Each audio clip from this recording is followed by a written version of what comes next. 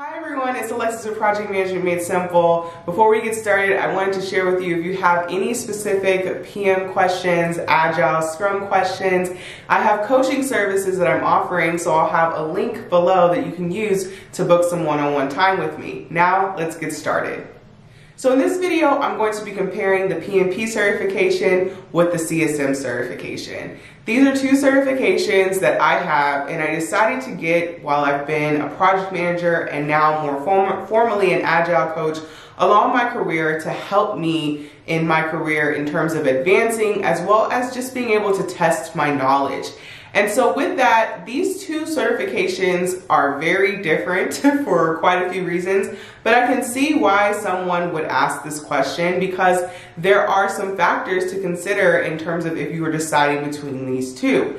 And so with that, the first thing that I'll highlight is the price. When we look at the PMP, to sit for this exam, it's a certification that is offered through the PMI, the Project Management Institute. And so with that, if you are a member, it's going to cost, I think around roughly $400. And then if you are a non-member, it's going to cost around $550. Versus the CSM, the Certified Scrum Master certification, is offered through the Scrum Alliance.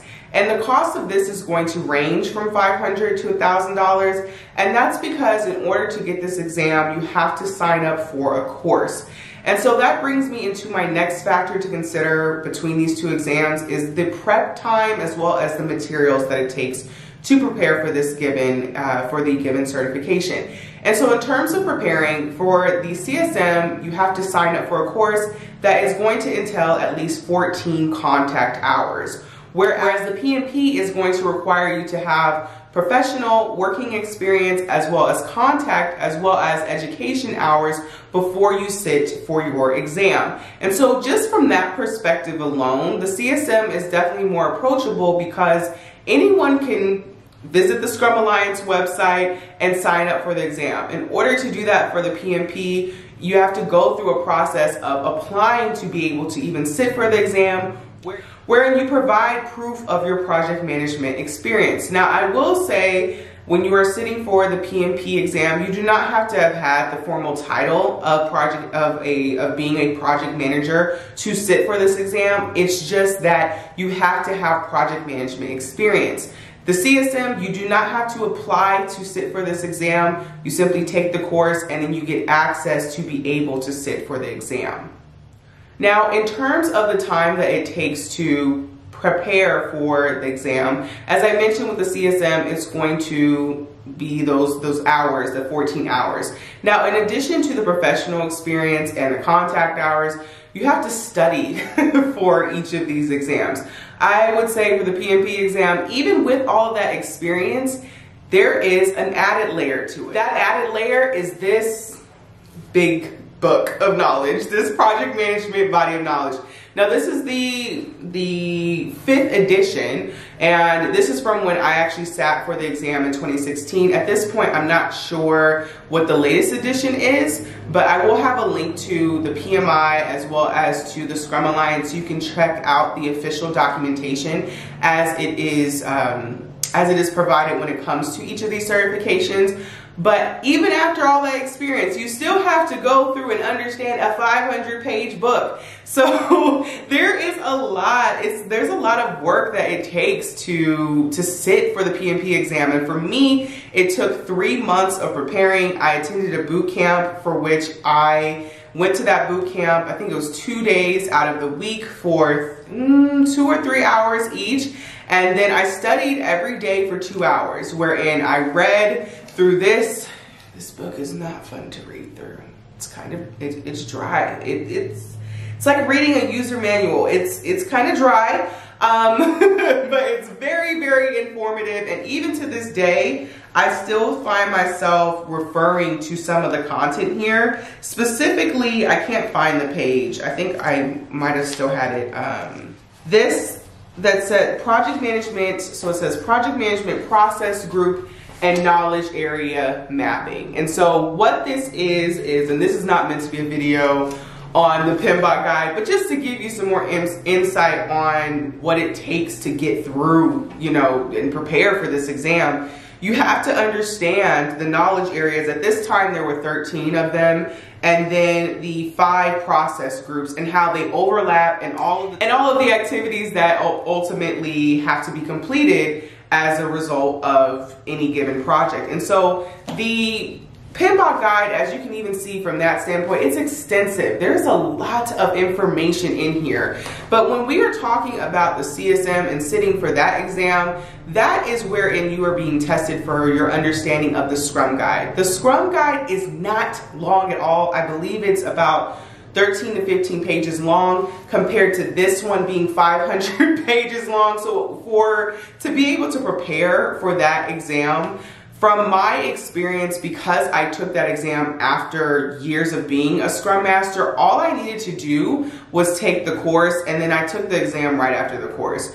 For someone who is new to for someone who is new to Scrum, and hasn't been a Scrum Master, has no experience, of course, it may take you longer. You may need to, in addition to taking that course, study the Scrum guide inside and out a few times before you feel confident enough to sit for the exam.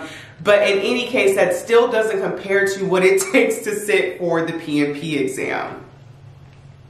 Now, another thing to consider, of which I've been alluding to, is the complexity. So on a score of, I would say on a scale of 1 to 5, the PMP is a 5.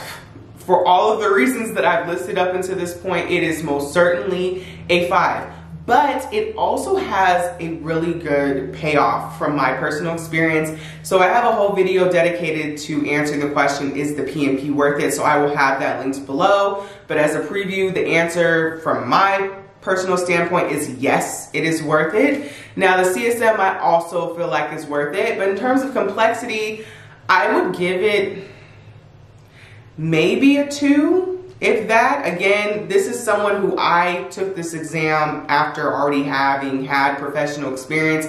And from that standpoint, it was really helpful in correcting some of the things that I was doing that maybe wasn't Scrum, or maybe was specifically called out as something that shouldn't be done as a part of Scrum. And so I would say, even from that standpoint, it's helpful to take these exams because they help to correct maybe some of those things that you do on a day-to-day that are maybe harmful to, you know, the project or to the process. And they also help highlight the things that you are doing well. So I've said this in my video where I talked about, is the PMP worth it? But it's the same thing with the CSM. I felt similarly that it really helped to affirm that the things I was doing correctly were correct. And so in terms of complexity, as I mentioned, I would say that the CSM is a 2, with the PMP definitely being a 5. Maybe like on a score of 1 to 5 or a scale of 1 to 5, I'm going to put the PMP as a 10. It's a challenge. It is definitely a challenge. I am fortunate that I was able to pass on the first try, but that's not necessarily the same story for everyone. Some people, it takes them longer to prepare for the exam, and it may take them a couple of tries before they pass. So 2 more things to consider, and maybe these are just more informative at this point and may not sway your decision in terms of if you decide to take either one of these exams. Now personally, I would say if you can take both of them, take both of them. I'm fortunate that the companies that I've worked for have paid for both of these, for me to get each of these certifications, so that has been great. If that's the case for you, or just even if you're going to, you know, personally pay for this and you can, I would say from personal experience that I find them I would say from personal experience that they are both beneficial to have. Now, pieces of information, I'm looking over at my board here. So the CSM has 50 questions. You have to answer 37 of those correctly to pass, which gives you a score or percentage of around 74% to pass. And you are given 60 minutes, so an hour, to take the exam. Versus the PMP is more extensive. When I took the exam, it was 200 questions. It's now 180 questions. And they give you 4 hours to take the exam. Now, from what I recall and the research that I've done, there is not a published number through the PMI of how many questions you have to answer correctly to pass, and that was the case even in 2016. The rule of thumb that I've commonly seen is that if you're taking, for instance, practice exams for your PMP, I highly recommend taking practice exams, is to aim for anywhere between 80 to 90%. Now, when I took my PMP, I'd have to look back on the website to see what the percentage was that I had for passing. If I can get that information, I will share that. But ultimately, you can see that's something else to consider. It's 4 hours long to take the exam, and I want to say you maybe were able to take 2 breaks. Now that they are offering it in an online environment, I'm not sure if that changes if you can take breaks or not. But ultimately, you can see 60 minutes versus 4 hours, 50 questions versus 180 questions. Definitely different in terms of how extensive the test is going to be. And then the last thing to note about these 2 certifications is going to be the maintenance. So when you get these certifications, it's not just you have them and you get to have the badge and you don't have to do anything else. You have to maintain them. So these certifications are being updated. I mentioned that I got my PMP certification in 2016. I got my CSM in 2021, so really recent. And the content for which you're being tested for can change. It doesn't just remain static, and it should change. The PMP exam, for instance, I would say one of the biggest notable changes that they've had is they are formally acknowledging both hybrid as well as agile approaches to project management.